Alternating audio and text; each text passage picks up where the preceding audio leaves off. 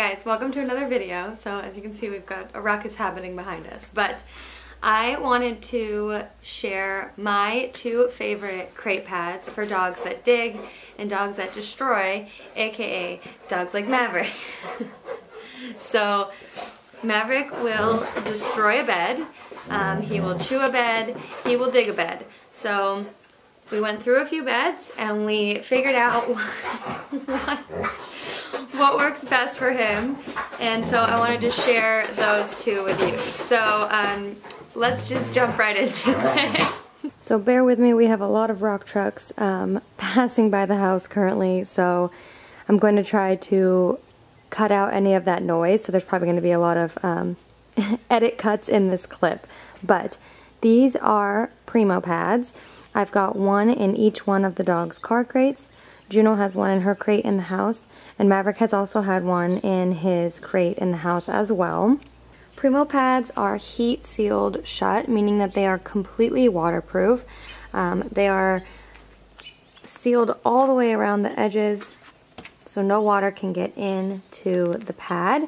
This also makes them super easy to clean. You can wipe them down or hose them down. They do custom fit them. So for example, when I ordered these for the car crates, I ordered specifically large single door Roughland size, and they fit wonderfully in these kennels. And it's the same thing for the wire crates. They sell a bunch of different sizes. You'll probably not have any issue finding, you know, one for your crate, but they also do custom sizes. So like, let's say you have TNC crates or something like that in your car, or custom crates in your house. Oh my goodness, these birds. They will you can order custom sizes as well. Okay, I'm really sorry about these birds, y'all, but it's springtime and they have nests all over the place around here, so they're gonna be a little loud. But I did wipe down Maverick's Primo Pad, and I wanted to show you his specifically because, like I mentioned earlier, Maverick is a digger. So you can see on the surface of the Primo Pad that he's a digger.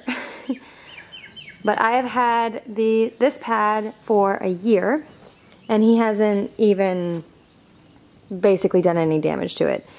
I wouldn't even call this surface damage. I mean, it's barely even there. You can only see it because these have, like, there you go, they have like a sheen to them. So you can kind of see it here, but this pad has absolutely no damage on it.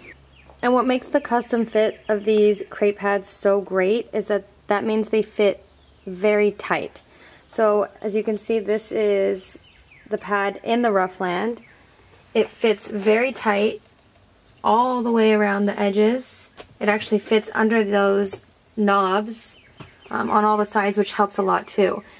But he cannot get this up. It doesn't matter how much he digs, you know, at the corners, anywhere. He has not been able to lift this pad so that he can chew on it, because he will chew on it if he can lift it. And he has not managed in a year to get this pad up. So truthfully, cannot recommend these pads enough. I will go inside and show you Juno's in the wire crate too, because there's a few differences, but the functionality is very much so the same, where they can't get them up so they can't chew them, and digging doesn't do any damage. So this is Juno's crate in the house, her wire crate. Before I laid it flat, I just wanted to show you how the pad, you know, secures to the kennel. So Primo Pads puts small slits across the edge of the pad all the way around, and then they provide you with reusable zip ties. So these are the ones that have the tab that you can open and then close, and it's secured all the way around the outside of the crate, and it's super secure. They cannot get it up. Same thing as the wire crates. It really like locks in here and secures down. Maverick was never able to get his pad up. I will get to why I switched him to a different pad when I talk about the other pad that I really like, but it had absolutely nothing to do with the integrity of Primo Pads. So here is the pad in the wire crate. You do take the plastic tray out to put the Primo Pads in. But one thing I absolutely love about the Primo Pads is that you can fold this wire crate up without having to take the pad out. So when we travel, let's say Airbnbs and stuff, the dogs do sleep in these wire crates at, you know, other places that we go to. So I like that I don't have to take the pad out to travel with it. The crate folds up just fine with the pads inside. So this is Maverick's crate with his Gorilla dog bed in it. And I'll preface this by saying the only reason I switched him from a Primo Pad is because Juno normally has an additional like fluffy, you know, Petco dog bed on or inside her crate on top of the Primo Pad. And she's an angel baby, so that's no problem. Maverick destroys beds like that, so he doesn't have that luxury.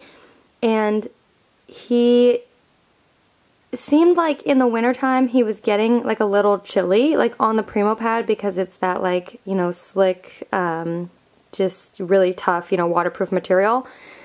He just seemed a little cold. He would like curl up in the back of his crate like really tight and like a ball, and he doesn't normally sleep like that. He normally like spread eagles everywhere. So I wanted to switch him for that reason, but also because I wanted him on something like a little bit squishier because he doesn't have an additional dog bed in there. And you know, with labs in their elbows, getting the calluses and stuff, I just wanted him on something like a little bit squishier. So that was my reasoning for switching him to a Gorilla dog bed. And these dog beds are water resistant, but not waterproof. So underneath this canvas layer, there is a water resistant liner, and then there's the bed. So that definitely helps with, like, as you can see, he's kind of a grimy boy, so he drools and stuff everywhere, so it gets dirty pretty fast. But you can wash both this canvas cover and the liner on the inside, and I have some clips of me the last time we washed it, so I'll include those as well after this. The other thing I also like about the Gorilla dog bed, as well as the Primo Pads, is that this one also will fold up inside the crate. So even though it's thicker, it's squishy, so I can still fold the wire crate up and travel with it with the dog bed inside. So I don't have to take the dog bed out or the pad out when I travel, which is honestly a must-have for me. I'm not going to take these out every single time I want to move them.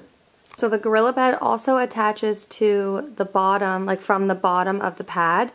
This is also same thing with the Primo Pads, to keep the dogs from being able to get to it. If they can't get to it, they can't chew it. And then they also can't get the bed up. So we've got it attached on all four corners. You can also attach it more. We just haven't found that we needed to. He doesn't get the bed up even with just the four corners attached. And these are like Velcro, you know, straps through the tabs of fabric they've got here.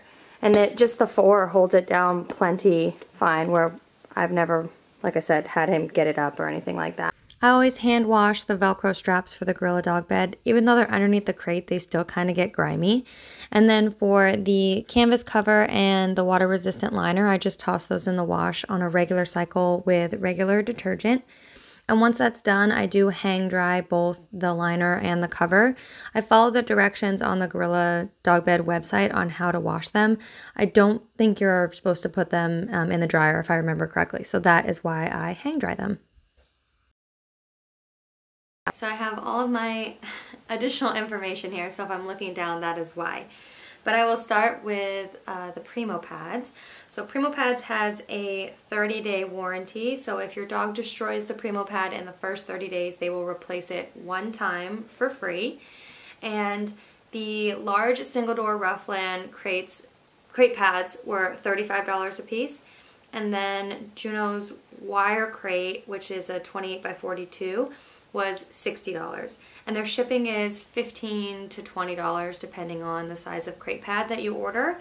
You can get a discount if you bulk order. So if you have a bunch of friends who want, you know, some Primo Pads, like in your area, you're way better off doing a bulk order. You'll save money on shipping, and you'll save money on the individual price of the pads as well, because it decreases the more crate pads you order. And then for the Gorilla dog bed, they have a 125-day warranty, so if your dog destroys the bed in the first 125 days, they will replace the cover for free. So the canvas cover around the outside, they'll replace for free in that first 125 days. Now, that specific, they have a few different crate pads, but the specific one I have is the solid color Gorilla Ballistic Tough Orthopedic Dog Crate Pad. Now, I'll have everything linked down below, don't worry. But that crate was, or that pad was $148, and that is the large size, the 42 by 28. So not as inexpensive as the Primo Pads, but if you're looking for something with a little bit more fluff and a different cover, you know, instead of that slick waterproof material, then the Gorilla Dog beds, I think, are a great option for you. Like I said, Maverick is a digger and a chewer, and he has destroyed a few beds in his so far year and a half or so of life. So I definitely would recommend both of these beds for dogs that dig and chew. Now obviously every dog is different, so you may have a way more aggressive chewer or digger than Maverick is, and they may, you know, destroy these beds. So that is something that's always a possibility. I'm not going to go ahead and say that these, you know, two beds are going to be perfect and they're never going to get damaged. But I think that if you're looking for something that's going to last longer than a basic crate pad, both of these are going to be great options for you. So as always, if you have any questions or comments, leave them down below. Everything will be linked in the description. If you enjoy these videos, definitely hit that subscribe button and join the Butler Canine family. And we'll see you in the next one.